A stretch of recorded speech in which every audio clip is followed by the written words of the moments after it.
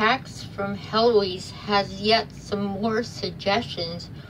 I told Heloise that my Republican senator was very concerned with whatever I did with my uterus. Personally, I don't think it's any of his business.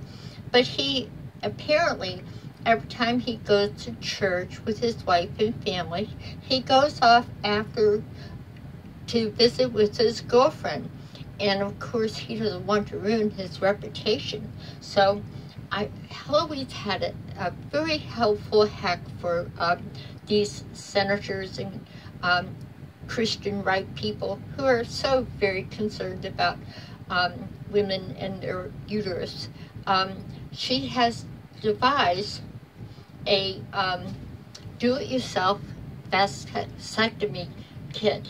It doesn't take much really. What you need is just one box opener. Just make sure it's sharp. There's a tool here that is very good for helping the tool sharpener along. There is staple gun, very handy, a couple of rubber bands, and some paper clips. She calls this the McGiver do-it-yourself vasectomy kit.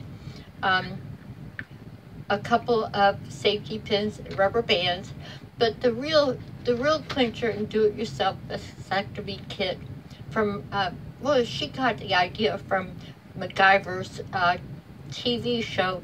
There isn't anything you can't do without a rubber band and some clips, and especially super glue is the super sealant. Then my Republican senator won't hopefully be worried about what other people do with their vaginas. I hope this has been helpful, this little hack from Heloise,